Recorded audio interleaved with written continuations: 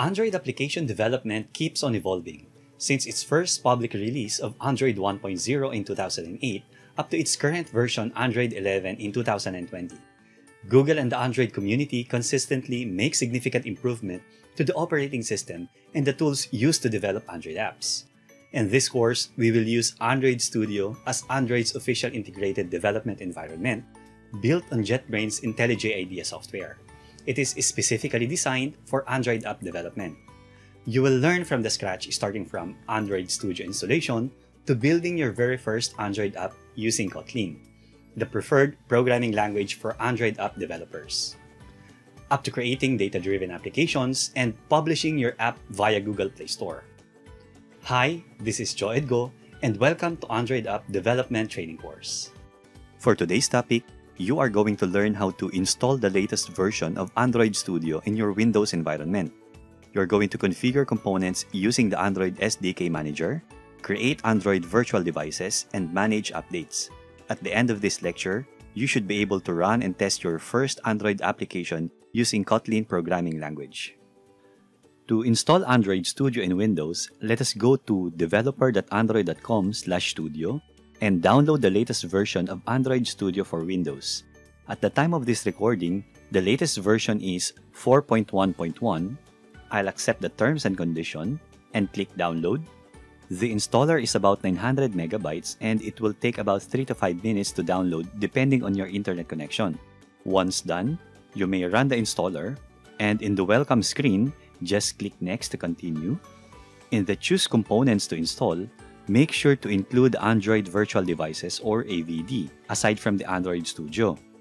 The space required is about 2.7 gigabytes. Then click next. You may want to change the installation folder location. I will accept the default and click next, and then click install. Now, the installation process will take some time, and you may want to click this show detail button if you want. And once done, just click next. Then, click finish to complete the Android Studio setup. I'll choose not to import any settings and then click OK. You may want to send usage statistics to Google, but I'll choose don't send. Then, the Android Studio setup wizard will appear. It will prompt you with the latest available beta version if you want to. I will ignore this update for the meantime. And then, I'll click next. In the install type, the standard option is the one recommended for most users, but I'll choose custom for you to see the available components and settings that you can customize. I'll accept the default JDK location, and in the UI theme, you may choose dark or light, but I'll go with the light one. In the SDK setup, if this is the first time you install Android Studio, you have to select everything. Currently, the latest version of Android is Android 11 with API level 30. The Android emulator hypervisor driver for AMD processor is important to accelerate the Android emulator. This option appears because I am currently using a computer with AMD Ryzen 7 processor. But if you are using an Intel processor, a different option will show up, which is the Intel's Hardware Accelerated Execution Manager or HACSM. Make sure to install that one as well. The Android virtual device provides you with a virtual Android environment in which you can install and test your Android application. I'll click next, and to install the emulator hypervisor driver, just click next. You may want to verify all the installation settings and click finish. And again, depending on the speed of your internet connection, downloading all the components could take some time. And once done, just click finish. Finally, you'll see the welcome screen for the Android Studio version 4.1.1, where you can create a new project or open an existing project if you already have one. But for now, I am going to show you first how to configure your Android Software Development Kit or SDK. I'll click on the configure icon at the bottom right of this welcome screen, and then click on the SDK Manager. This launches the system setting, Android SDK window. And from here, you'll see 3 tabs: the SDK Platform, the Sdk Tools, and the Sdk Update Sites. In the Sdk Platforms tab, you will see all the available versions of Android SDK. The latest at the time of this recording is Android 11 or Android R. This is the name that most Android users recognize, like Oreo or Marshmallow, but on the developer's perspective, the API level is the one that you should be familiar with. As of now, I only have Android 11 or API level 30 installed on my machine. If you want to develop and test your application on a different API level like, for example, this Android 6, Marshmallow, or API level 23, just tick the checkbox adjacent to it and click Apply. I will not do that for now, since we can go back to this window anytime we want to install or uninstall an Android SDK platform. In the Sdk Tools tab, you will see all the available developer tools. Make sure that the following are installed: the Android SDK Build Tools, the Android Emulator, the Android Emulator Hypervisor Driver for AMD if you are using an AMD processor. However, if you are using an Intel processor, make sure to install this Intel x86 Emulator Accelerator or HAXAM installer. Going back to the Android Studio's welcome screen, I'll click on the Configure and select AVD Manager. This opens the Android Virtual Device Manager. This AVD Manager allows you to create and manage all your Android virtual devices, which are required by the Android emulator when you run and test your application. Currently, I only have one virtual device by default, the Google Pixel 3a with Android 11 system image. I can edit the configuration of this virtual device by clicking this small edit icon button. You can change the name, or if you want, you can change the Android virtual device currently being used. You can choose the virtual device you want to use from the available category of either phone, TV, Wear OS, tablet, and automotive. The current virtual device that I have right now is the Google Pixel 3a, but you can change it to any of these available virtual devices. One thing you might want to consider when selecting a device to emulate: the Play Store icon that appears next to the device indicates that this virtual device has a full support at the Google Play Store, which means you can use the emulator to log in using your own Google credentials and download apps directly from the Google Play Store on this virtual device. You can also change the system image.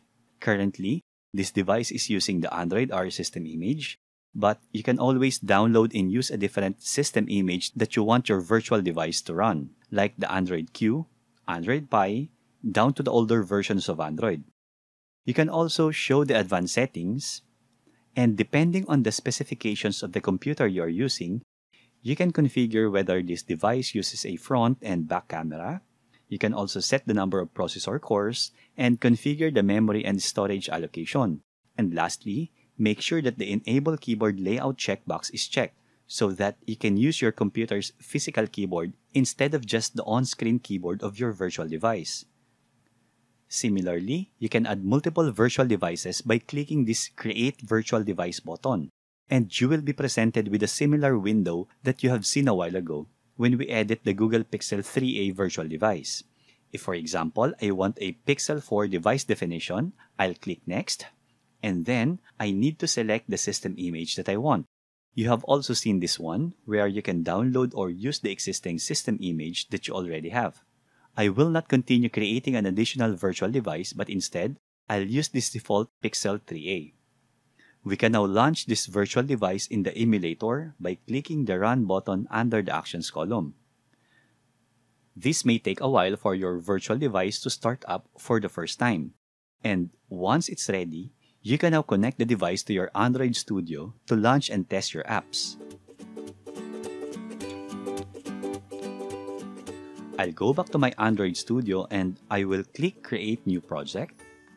In the project template that appears, you can choose either Phone and Tablet, Wear OS, Android TV, Automotive, and Android Things.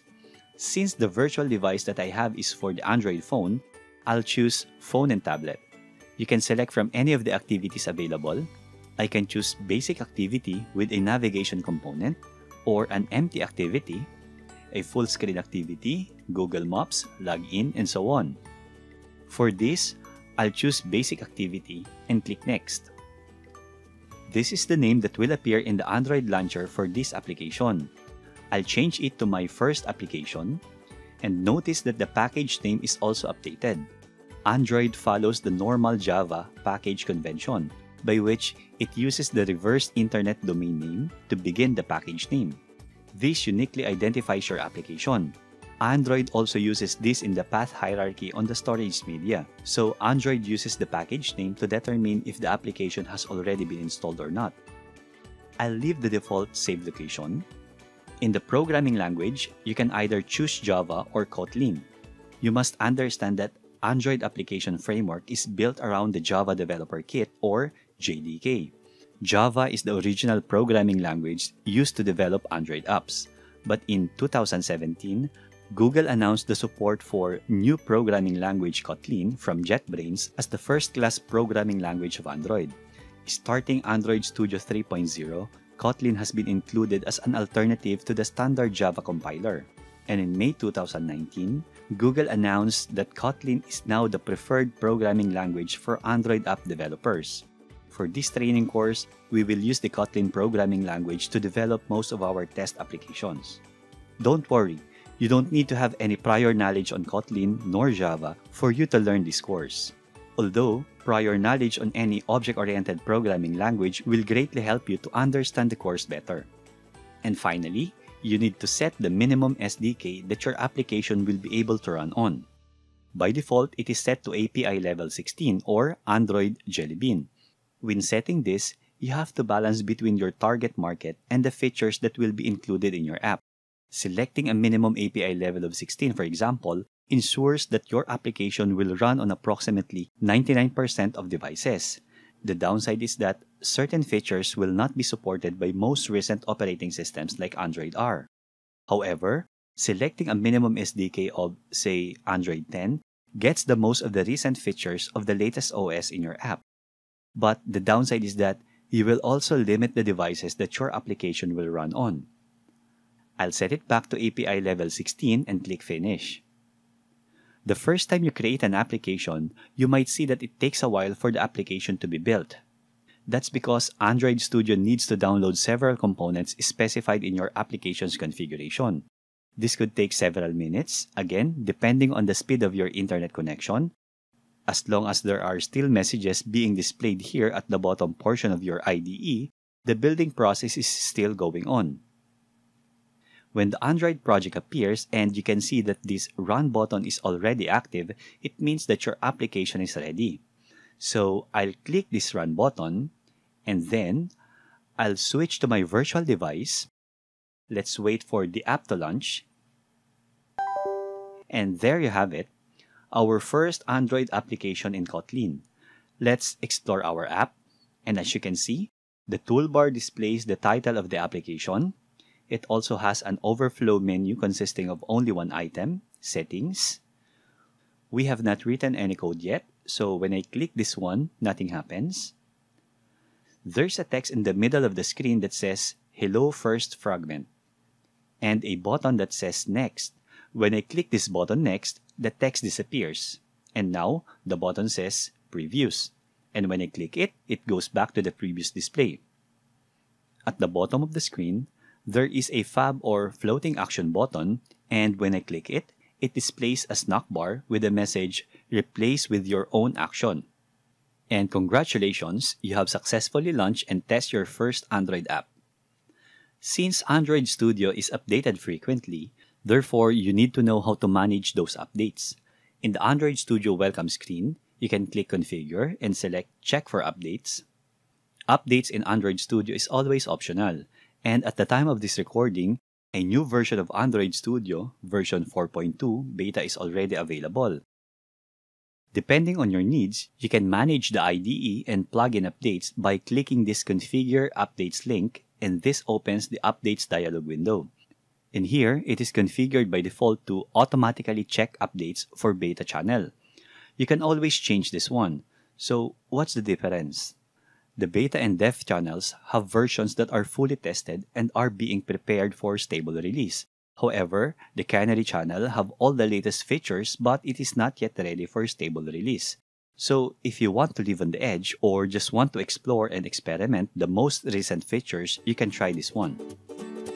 For our next lesson, we will explore the Android Studio, manage the Kotlin plugins, start creating your Android application, and set up a physical device to run and test your app. Again, thanks for watching. If you learned something of value today, please click the like and subscribe button for more programming tutorials. This is Joe Edgo and hope to see you in the next video lecture.